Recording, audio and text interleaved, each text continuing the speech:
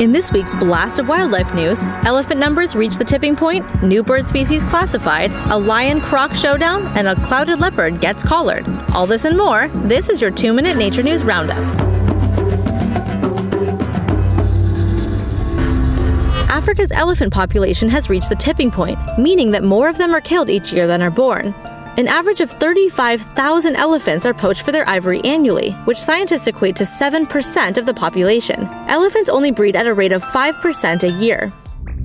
This research comes with the news that over a ton of ivory was seized in Vietnam. The shipment of tusks was found in a container coming from Nigeria.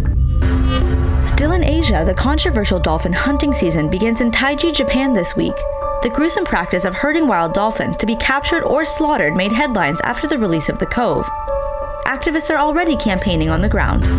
On to some news from the bird world. There are more bird species on Earth than we thought. According to the most comprehensive study ever done by BirdLife International, 462 birds previously listed as subspecies are in fact their own separate species, including this one, the Somali ostrich. Off to Malaysia, where the first female clouded leopard was successfully trapped and collared as part of a study.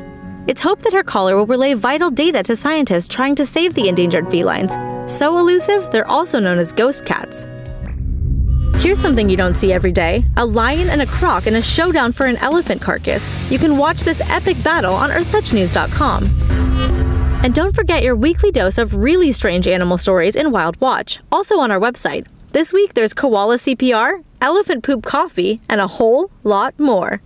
Go check it out. You know you want to.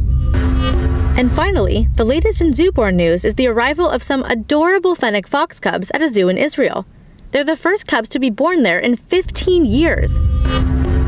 Don't forget to drop us a line if you've got a story for us. We'd love to hear from you. And stay in touch on Facebook and Twitter. Till next time!